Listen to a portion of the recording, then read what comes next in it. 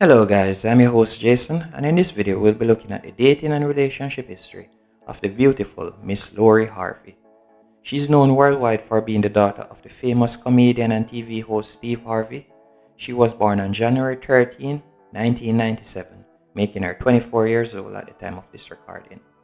But what few people may actually know is that Steve Harvey is actually her stepdad, as her biological father's name is Donnell Woods. Marjorie and Steve met after the breakup with Donnell, and they got married in 2007, and Steve adopted her and gave her his last name.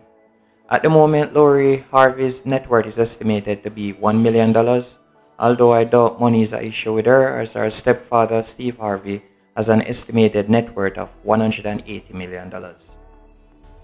Anyways, now that we're all caught up, let's dive into her dating and relationship history. Lori Harvey and footballer Memphis Depay were engaged for 8 months. They actually dated for a year after getting together in March of 2016 and got engaged on the 13th of June 2017, but sadly they later separated in March 2018. He actually did a song about her also, you can check on YouTube for it. She would then go on to date Justin Combs, that's Sean Combs, better yet known as P. Diddy's son.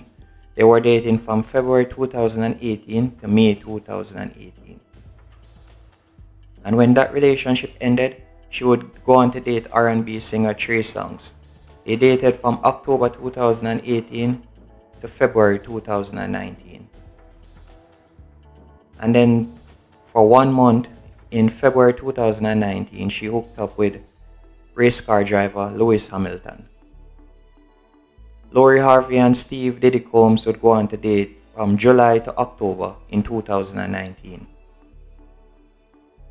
And after breaking up with Diddy, she would go on to date Future from November 2019 to August 2020. And in September 2020, it's rumored that she hooked up with thiam. And since November of 2020, she has been dating Michael B. Jordan. Hope you found this video interesting. If you did, be sure to hit the like button and subscribe, and thank you for watching.